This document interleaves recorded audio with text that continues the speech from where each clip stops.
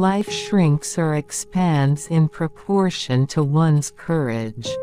We don't see things as they are, we see them as we are. And the day came when the risk to remain tight in a bud was more painful than the risk it took to blossom. If you do not breathe through writing, if you do not cry out in writing, or sing in writing, then don't write, because our culture has no use for it. Life is a process of becoming, a combination of states we have to go through. Where people fail is that they wish to elect a state and remain in it. This is a kind of death. The role of a writer is not to say what we can all say, but what we are unable to say. The possession of knowledge does not kill the sense of wonder and mystery. There is always more mystery. Age does not protect you from love. But love, to some extent, protects you from age. You don't find love, it finds you. It's got a little bit to do with destiny, fate, and what's written in the stars. The personal life deeply lived always expands into truths beyond itself. Do not seek the because. In love there is no because, no reason, no explanation, no solutions. Truth is something which can't be told in a few words. Those who simplify the universe only reduce the expansion of its meaning. Sometimes we reveal ourselves when we are least like ourselves. When you make a world tolerable for yourself, you make a world tolerable for others.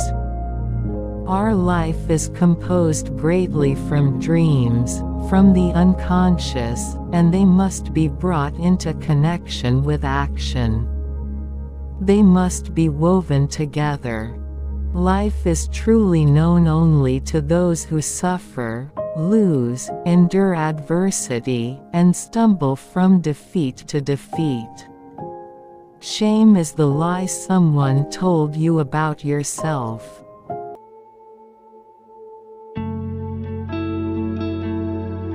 Angela Anais Juana Antolina Rosa Edelmira Nin y Colmel, born in Paris, February 21, 1903, was a French-born American diarist, essayist, novelist, and writer of short stories and erotica.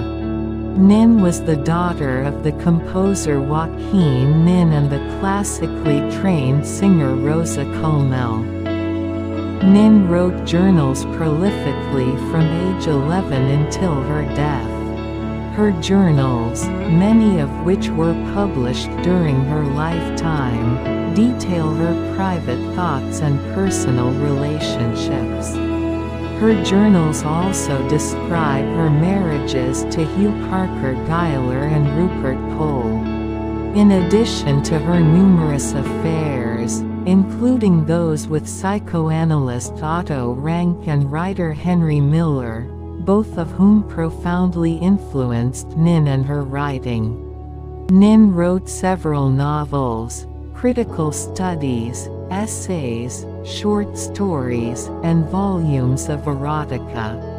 Much of her work, including the collections of Erotica Delta of Venus and Little Birds, was published posthumously amid renewed critical interest in her life and work.